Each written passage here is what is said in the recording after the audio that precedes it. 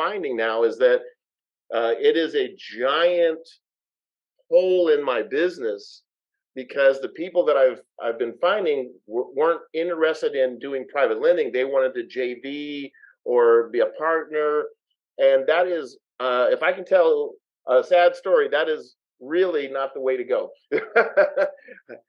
I learned this the hard way, that a good partnership is like a bad marriage. If you're a real estate investor and are wondering how to raise and leverage private money to make more profit on every deal, then you're in the right place. On Raising Private Money, we'll speak with new and seasoned investors to dissect their deals and extract the best tips and strategies to help you get the money, because the money comes first. Now here's your host, Jay Conner. Jerry, do you have experience in real estate? You want to unmute and share real quick? Hey, so it's Jerry Owens, Okay. and I'm actually a master of with Ron LeGrand, and so I've done some fix and flips, and I've done some lease options and owner finance and subject twos, and so I have a little bit of experience for the last couple of years. In fact, you all actually were very helpful with my very first one, to kind of help me to see how to really work that thing, But where I failed was I signed up for the course, started going through the course, and then got caught up, not finishing the course and not actually applying the private lender thing. And what I'm finding now is that it is a giant hole in my business because the people that I've been finding weren't interested in doing private lending. They wanted to JV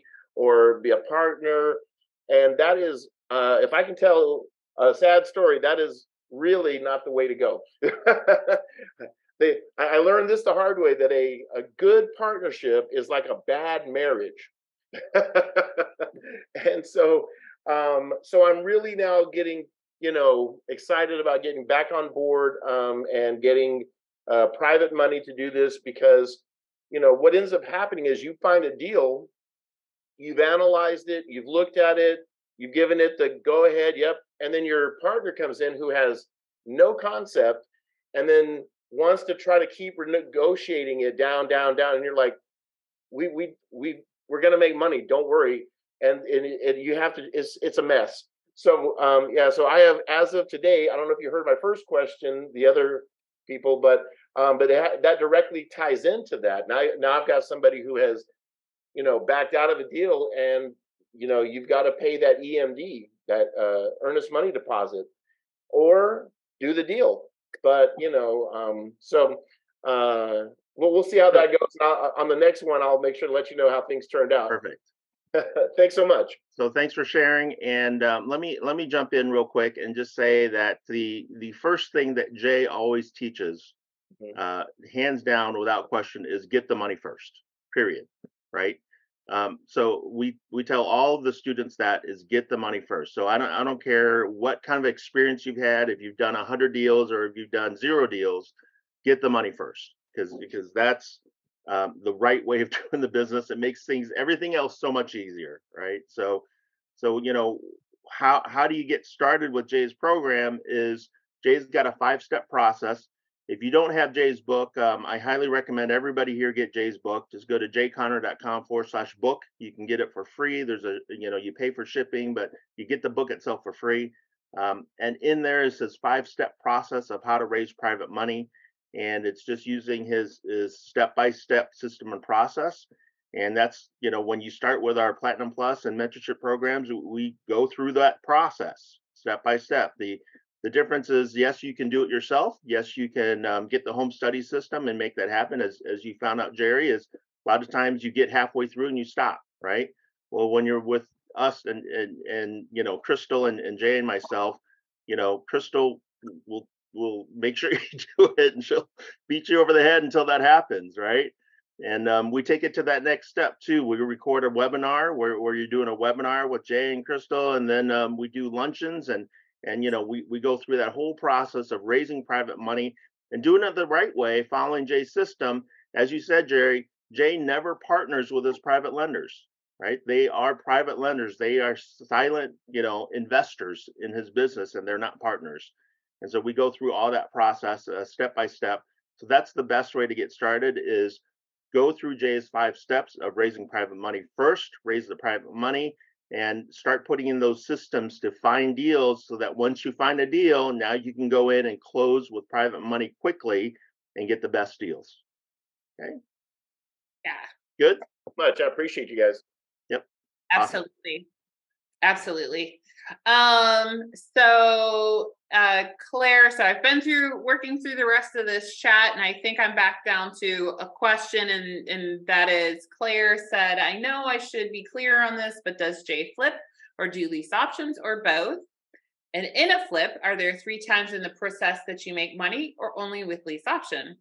That's a great question, Claire, and it's okay that you're not clear on it. It's good that you ask, because we are never clear until we ask all the questions that we need to ask to make sure that we've clarified. So yes, Jay does both. And by that, I want to be clear. He doesn't purchase on lease option. So there's a lot of trainers out there that do sandwich leases. They'll purchase on a lease option and sell on a lease option. This is not what we're talking about. He would purchase with his private money and, of course, other terms deals, but to not muddy the water for this 3 check thing. He makes 3 checks on a flip, yes. Purchase with private money, take home a check because he borrowed his 75% loan to value and has the money already in his hand for rehab and carrying costs. So it's check 1. Check 2 is the non-refundable option fee from the tenant buyer, and check 3 is the actual sale of the property. When he does just a straight flip where he doesn't lease option it with a tenant buyer, there's 2 checks. So just to give clarity to that, that was a good question, Claire. Hopefully that answers it for you. Yeah, it does. Perfect. Very good. And I don't see other questions. Oh, I just lied. Okay, Angela. Angela said, if I could piggyback on selling options, what is the benefit of lease option versus seller financing if you've owned for over a year? I can answer that, but do you want to answer that? No, you're good. Go for it. Okay, I'll answer that. Or do we have a student that wants to answer that? I don't know. I mean, that's an option. One of our plus members or somebody that's in here that's well-versed. Anyone? Any take? Well, I'll take a crack at it, and you just help me to see if I'm right. I'll be bold here. Go for it. That's great. Let's see if I understand the question. If I could piggyback on selling options, what is the benefit of lease option versus seller financing? Well, I wouldn't. Okay, so on a lease option, you don't actually own the property yet. Unfortunately, that means that you don't get to take advantage of depreciation, appreciation, etc. But the good news is you control the property. Whereas with seller financing, basically you own the property, and now you can take advantage of all those things. Okay. So let me ask a clarifying question. Angela, are you able to unmute for 1 second? Hey, Angela, are you meaning to try to buy that way, or do you mean to dispossess it, sell it that way? I'm talking about selling it. That's like I have a property that I've already owned for over a year, so I'm not trying to capture depreciation so much. So why would I, I'm thinking I don't need to do lease option for me. I could be doing it to help somebody because they need time to be able to purchase it, but why not just sell or finance it and get all of the interest over time myself? So it's interesting that you asked that. One, this is a great question to identify with your attorney. Is it faster to evict someone or to foreclose? That's the first question you ask yourself. Because the nuanced difference here is when you sell on lease option, you retain the title. The deed you still hold it. Your company still holds it. So I actually just like that because I got it. It's still my property. If you sell on lease option, the deed transfers. I mean, if you sell seller finance, I just said that. That's what I get for talking faster than my brain can can spit it out, or vice versa. Anyway, when you're selling with seller finance, the deed transfers, right? So I want you to be thinking of what's your best protection? What's the quickest way to get the property back if God forbid you have to? And I will also say, Angela, I actually, unless the process is not favorable for me as the landlord versus the financing agent, I would rather hold on to it and go ahead and still get depreciation, still get cash flow, still make the bank at the end. So, I mean, it's really just a matter of you have to determine what's going to protect you best when you sell it that way. That's really the first and foremost. And then look at the financial aspect of it and determine what really is most favorable. Because private lenders don't bucket anything. If they're truly a private lender, they're there to just go ahead, and they've got a nice equity cushion. They've got all their securities. They love collecting checks, so they're easy to deal with. But I do understand the want to refinance. You're just going to have to either find another company that refinances or figure out a way to get this one to adjust their thinking. But typically, when it comes to financial institutions, they are what they are. Okay. Thank you. Absolutely. Wish I had better news. Well, that's why we work with private lenders, right? That's exactly what I said. Yeah. But if you already have a private money or a private lender in there and they're looking to get the cash out, absolutely, you can find one or two or more additional private lenders to replace that private lender. So just remember, we don't pool funds, right?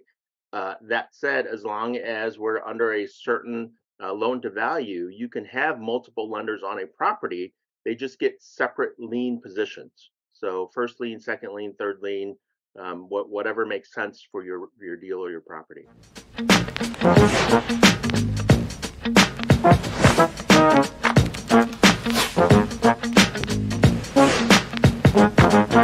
And as I mentioned earlier, the key to this business or any business is taking action.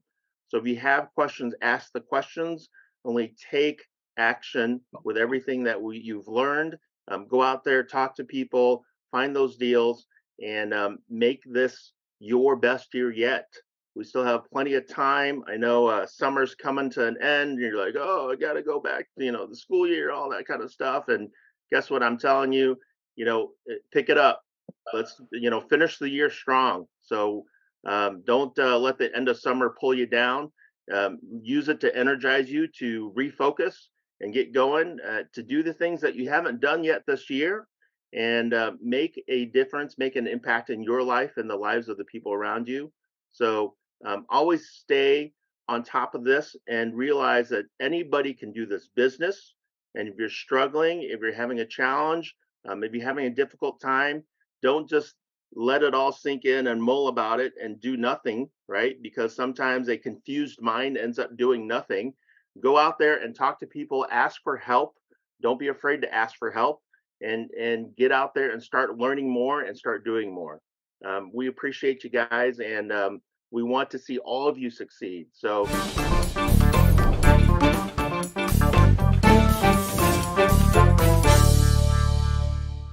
And real quick, Greg and Michelle, since you guys are there, why should people come to the live event? I know you guys were at the last live event, and I'm picking on you because I like your blue shirt, Greg. Oh, well, we've been to one in February where we signed up. We went to the one in June. We went to the one in June to get a refresher on it too, because we got a little slow start, but it rejuvenates you, and we're Platinum Plus. And I'm not sure if we'll make October or not because we have other travel plans in September, but we may try. There's just so much energy there that it's infectious when you're there. So yeah, great networking. You meet wonderful people. You can ask questions, get reinforcement. It's just like no other. And Jake and Crystal and Chaffee, I mean, my God, they're just outstanding. They have a speaker that comes in typically, and it's just, Coach David is unbelievable. Right. I mean, you can't say enough good about it. It's just long days, though. It's just great. We love it. I love it. Well, you guys. Are you feeling inspired by the knowledge you gained in this episode?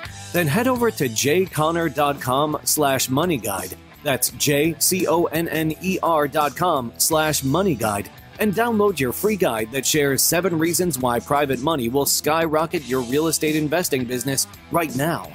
Again, that's jconner.com/moneyguide to get your free guide. We'll see you next time on Raising Private Money with Jay Conner.